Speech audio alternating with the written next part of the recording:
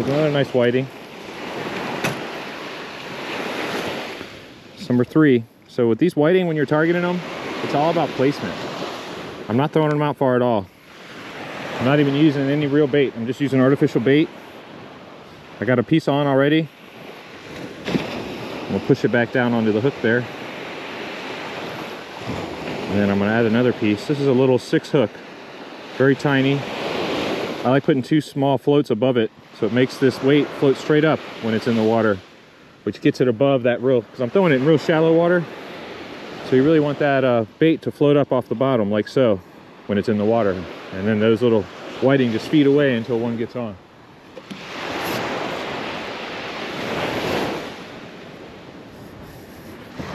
All right, so take note here as I throw this one back out. You'll see how close in it goes. Literally straight back, straight down. See, just right there in that nice hole there. See, I'm already getting hit. There's already action.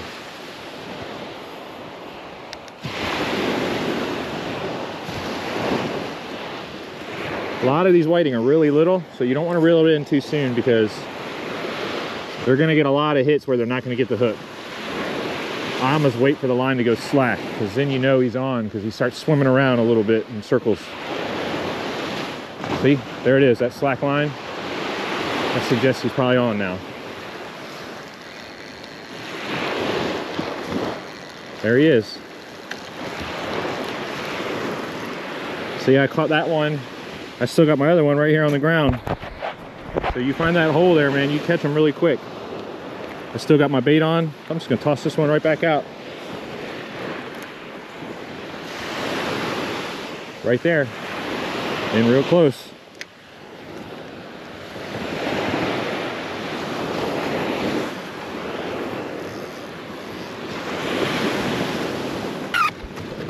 What we got in here so far? We got a nice ladyfish, 2 whiting. Gotta add 2 more to it with a bunch.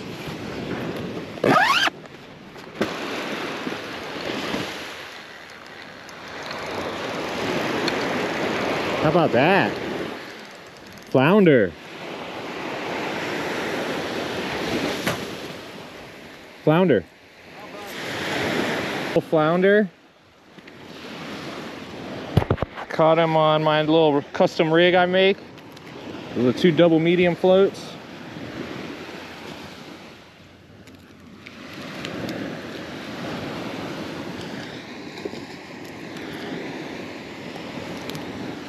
So I just got a beautiful flounder.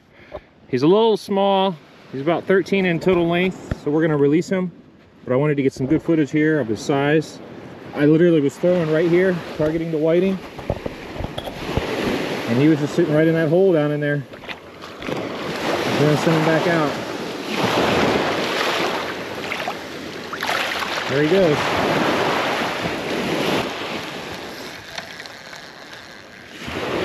Another whiting.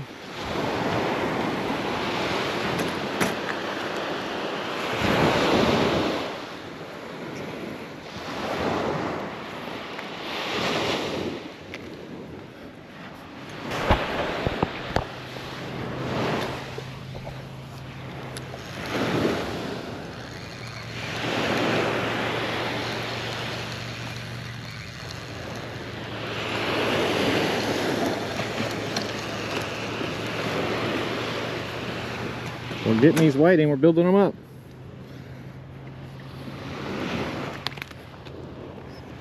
Whiting. This rig I made is really working for these whiting. It's like a bubble bead almost. Like it's got 2 little small beads, but they're floats. They look like giant beads, but they're actually little floats. See, I got a football shape and then a beaded shaped one. They're really little. They probably look bigger on the camera than they are, but they're tiny.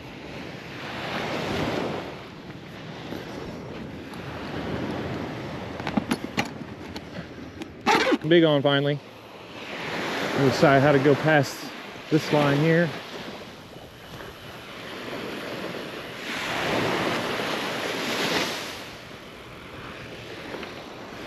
Get past this guy, then I'll fight him. I haven't seen any stingrays, so I'm hoping it's not a stingray. It'd be great if it's a nice big drum.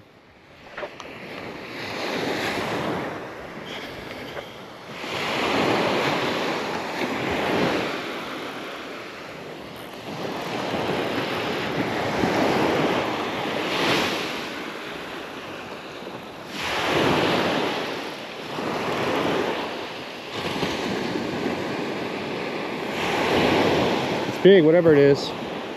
I'm gonna let him wear himself out here for a little bit.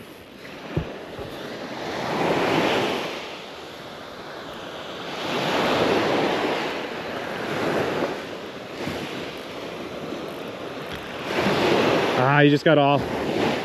Whatever that big thing was, it got off. I really think it was a manta ray, because the way he was fanning so far east so fast, it's like I had his wing.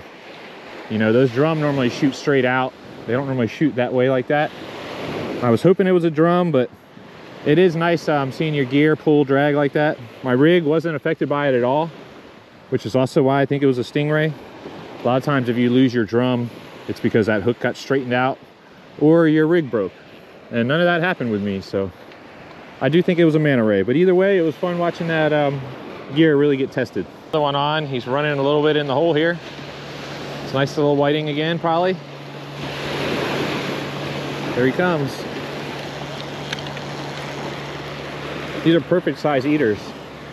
They're about, you know, 6 to 8 inches. You'll probably get about 4 to 5 ounces of meat off of each one. So once you catch, you know, a couple dozen of them, man, you got more than enough. Now I probably got enough bait on here already, but I'm gonna put another piece on because I really would like to get some of these bigger whiting. I got a feeling a bigger piece will entice them a little better. And I'm just gonna keep throwing right in front of that little break right there. Right where that break line is, I'm throwing right here inside that hole.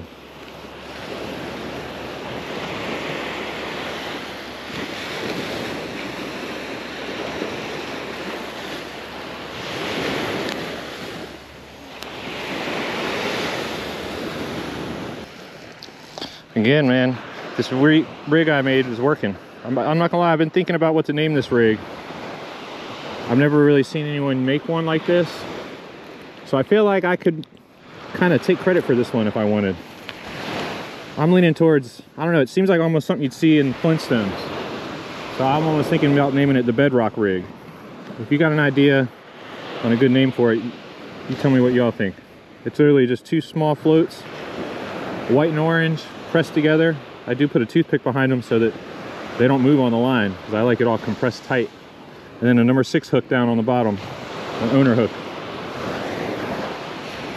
Surfing them in.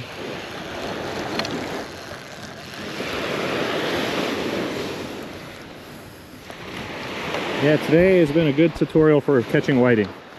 I'm actually getting good practice in it. There's a lot of skill behind it because they're finicky. You know, getting them on the hooks, really not too hard, but keeping them on the hooks tricky. One thing I tend to do is I steady reel when I have a whiting on. I don't reel fast. I just do a simple steady reel, you know, steady, you know, not too fast. You don't want to drag them in. And I don't do too tight of a drag either.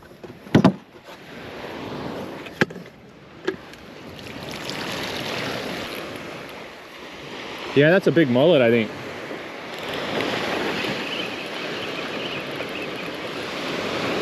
Maybe a ladyfish. I think it's a big mullet though. Look at that tank mullet. Man, that's a tank mullet. So this is really weird. We have this phenomenon going on right now where these mullet are hitting on our rigs all of a sudden. Like, look at this. This mullet hit my rig. Like, I didn't snag him. Look at this big guy. It's a big mullet. He actually hit on one of my rigs. This big old guy. Huge mullet. We're gonna save him for shark bait later. But yeah, this guy hit on a Pompano rig. Can you believe that? Look how big they are. These things are huge, man. They're huge mullet. These things are awesome. Look at that thing, man. He is awesome. That is gonna be great bait.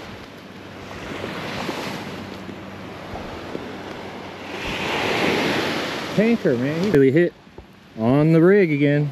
I don't understand it. They really like that OP bait soaking fish gum. Mullet. I love it. He's gonna be great shark bait. All right guys, it's been a fun morning. I got out here a little late. It was about 8 a.m. when I got started fishing. It's now 10:15 and I'm gonna call it a day. I want to get home and watch a little bit of football today. I will say it was fun though. The surf's really calm. As you can see out here on the camera, it does make for a little bit slower of a bite. You see I'm actually getting hit again over here on this other rod. I'll check it here in a sec. But what I decided to do is I changed up my approach. Since I decided, you know, I'm probably not going to catch Pompano today. They seem like they're pushed out really far and I just can't get to them. So I decided to target the whiting. As you saw in the video, I caught about a dozen or so. Some of them are really small. I did hold on to them just because I'm going to use them as bait. But the good sized ones are great eaters. I'm going to take those home and fillet them up. And it was really cool. I caught that flounder and that mullet. They both weren't, neither of them were snagged. They both were literally caught. They hit on the bait, which was really neat. You don't see that with mullet very often. So yeah, you guys, I hope you all had a good weekend of fishing. And again, if you all ever have any questions, you know, about setups or how to target, you know, when you're out here in the surf, you know, feel free to shoot me a private message. Y'all have a good weekend. See ya.